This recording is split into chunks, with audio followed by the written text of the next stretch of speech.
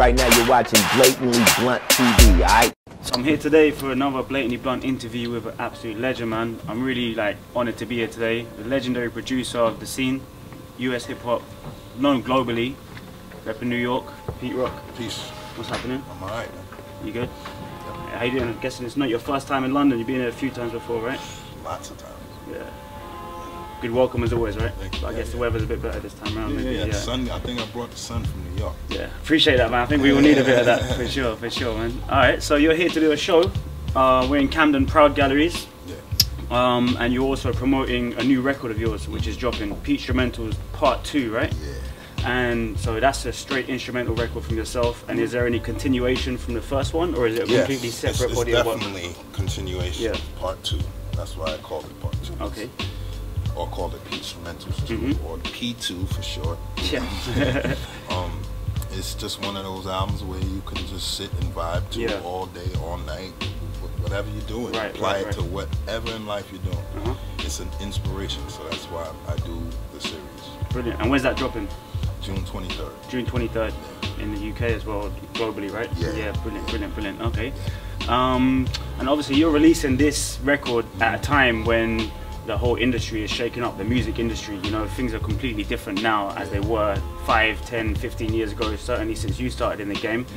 How has your release strategy switched up in 2015 with all the different channels that we can take and the different distribution strategies? What's your take on that? It never really changed up, man. I just continued to make music. Yeah. You know what I'm saying? I didn't follow any rules. I don't care about what's going on out there. I only care about what the original music that I hear people doing and what I do. You know what I'm saying? And all the rest of that stuff, man, it's a new wave of hip hop going on, but you can pick and choose your weapon. Right. You know what I'm saying? You could like whatever part of hip hop you like. If you like real hip hop, it's there. If you like, radio friendly hip hop and commercial hip hop, that's there. And then, if you like underground hip hop, that's always there. Right. And which part of that would you even put yourself in if you had to? I mix them all together. Mix them all together. I mix it all together. You're one of the pioneers of jazz hip hop, though. I think that's one of the things that people credit you for. I mean, yeah, man, definitely. Obviously, I mean, I'm a jazz lover. That comes from my dad. You know what I'm saying? Yeah. We're Jamaican. Right. We have a huge reggae background, so that's automatic. But my dad was into jazz, so that's where I get that from. And my older brother, who actually taught me about fusion jazz music. Taught me about Weather Report and Bruford, all these other jazz artists that I return forever, with Chick Corea and Stanley Clarke. My brother was listening to all of that. I can't pretend I know those names, bro. I'm not gonna lie. I'm gonna be like, I love those guys. Yeah, it's all good, man. I love jazz, obviously, but I mean, I've seen you've been working with a lot of different artists. But for those who don't know, Pete Rock was credited with producing one of Nas's greatest hits in his early days. The World Is Yours, right? Yeah, The World Is Yours. Man. I mean, and they got the movie out. Yeah, I saw the movie as well. And really proud of Nas, and proud of that album, because that album is just untouchable. Completely. Yeah. When you first worked with him back then, what was your kind of impressions on the kid? Because he wasn't established then, was he? He wasn't a big name then. He was up and coming. Yeah, he was up and coming under Main Source at first, and then he broke off into Illmatic. Right. And, Large Professor called up all his producer friends, Q-Tip, LES. And what was your first impression DJ when Premier. So, that right there, and plus Large Professor himself. So, it's like the starting five, like Fab Five, you want to call it. We were the Fab Five of Illmatic. And when you first heard him spit in a studio, when you were recording that track, what was your kind of first? Did you imagine that he'd still have the relevance, kind of 25 years down the line, 20 years down the line? Did it kind of jump out at you? That album ain't going nowhere. No, for sure. It's not going anywhere. So you knew then. Yeah. Definitely. And then my kid is gonna know about that album. Dope, man. Another classic track which you've been kind of at least associated with, what I'm gonna say, is Juicy. There's talk around Diddy kind of... Yeah, just leave the dramatic part out of it. Yeah. You know what I'm saying? It is what it is. It's had closure now? Yeah, it's closure. It's like... that was when I was young. You know what I'm saying? We, you know, you learn certain things in the business, and you know, and make sure that you're on point. Right. That's all. That's all. It's just a teaching. You know, you learn. You know about what the do's and the don'ts. Right. Cool. All right. So I'm not sure about America, but in the UK and Europe, vinyl has made a huge resurgence amongst consumers. Amongst consumers, they're buying vinyl, and the sales are shooting up. And obviously, that's a big part of your production styles as well. So do you reckon that's gonna result in a kind of a resurgence in sampling-based hip hop in 2015? Because I can't lie, it's gone down a bit, hasn't it? Not I mean, you know, hip hop sounded its best when it was doing things like that. You know what I'm saying?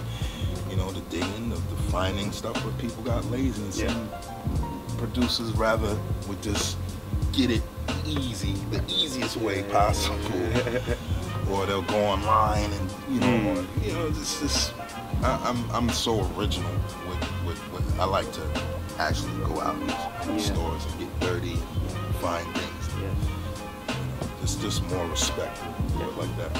I mean, you've been known to cross genre with other non-hip hop artists, Madonna, Mick Jagger, people like that. What is the next genre that you'd like to step into from you as a producer that you haven't touched on yet? Any and anything, doesn't even matter. So techno, opera. Yeah, I'm up for challenges. Yeah. I love it. You know what I'm saying? Which artists are catching your ear outside of the hip hop game? Yeah, like the hip hop thing is so easy for me. For sure. It's just like blindfolded, one arm, one leg, I can do it. But you know, I'm always up for challenges, doing new stuff. I think if you look back on my career, I didn't just pigeonhole myself to one sound. Right. You know, I would do a beat where people was like, wow, Pete did that. You know what I mean? Like, I like to do that to people.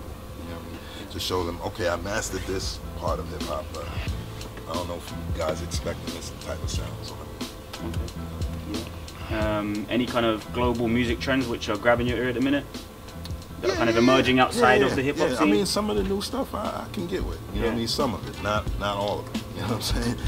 And you know, you like hip hop has gotten so big, you can pick and choose your weapon.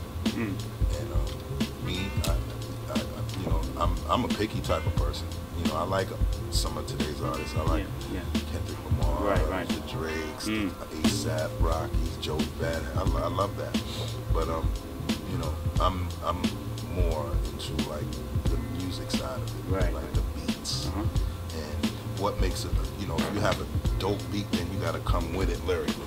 That's how I always feel. And what do you look for in an MC? If you're listening to an MC to work with, what are the flow? Is the main thing that you're riding the beat when they rapping. You know what I'm saying? Because that's important to me. You know what I'm saying? You know, when you a little. Sometimes I've worked with a lot of MCs that were a little too excited and would just be rapping real fast. And I'm like, yo, slow down. Let the beat ride. You know, you ride the beat. Just get on the saddle and just. You know what I'm saying? As Jadakiss says, I'm parallel park on the track. You know what I mean? Best MC 100%. ever. You know what I'm saying? That's like he's one of my favorite guys. Okay, we've got something in common then. For sure. You got your live show tomorrow, Proud Camden. What can people expect from your live performances? Well, I mean, I'm just DJing, and you know, I may jump out there and do a song or two. You know what I'm saying? But jumping on the mic, or maybe, okay. Depending on how I feel. And what's been some of the most memorable shows you've done around the world that come to mind straight away? Probably Australia, Japan, London, Paris, France. You know, like anywhere abroad, because they love the culture so much. So not as saturated as New York, maybe, where like so America, used to it. It's a difference. Now, together, you know, from when it started, you know, when we owned it and we loved it and we took care of it like it was our baby, you know. But now, you know, it's just gotten so huge. You know, you have people in it that are just in it for one reason. You got people in it who truly love the culture. You have, you know, people who are in it to get paid. And that's a shame, but I guess that's the way it works, isn't it? I mean, everybody has to get paid somehow, somewhere. So it's how you live your life. You know what I'm saying? But otherwise, then that, don't make that the basis. Right, of course. Of what this is. You know what I'm saying? You have to have some type of love in your heart for this music, because it was given to us from God. You know what I'm saying? Speaking of love in the heart, De La Soul have done a crowdfunding campaign, and you're working on the same album, right, with them? Yeah. Actually, I think I spoke to Paz about a beat that they want. For this. For the project. I hope it happens. I mean, from what I've heard, like their crowdfunding campaign has just gone through the roof. You know, people are loving that. Obviously, what aspect, how much? It's a big want for real music again. Yeah. You know, That's people kind of tired of what they're listening to on the radio all the time. That they don't break it up and just keep cramming the same song down your throat every 2 seconds in New York. Every 2 minutes you hear the same song. Yeah, man. I mean, with De La Soul, do you think they did this crowdfunding campaign because they needed the money, or do you think they did it more as a kind of PR exercise? Well, I can't speak for them, but I would think, being from the same time span, that they doing it because they love it. To come back in the game, right? To come back and do it. It's, you know, money comes with the game. That just comes with it. But we don't necessarily do it for that. We do it for the love of the music and the fans, and just, you know, just the culture itself, man. I love beat making. 100%. Yeah. I can tell. Yeah. Sick. Cool, man. I mean, on that note, any last tips that you've got for the next Pete rocking again? It's a tough call. Be passionate, man. You gotta love this game. Like, I was born loving music, so I just carried that all the way up to now. You know what I'm saying? And that's why probably I'm still around. Dope. All right, man. Respect. Well, it's been a pleasure interviewing you, brother. You too, man. And I look forward to seeing your show tomorrow. No doubt, man. Respect. All right, cool.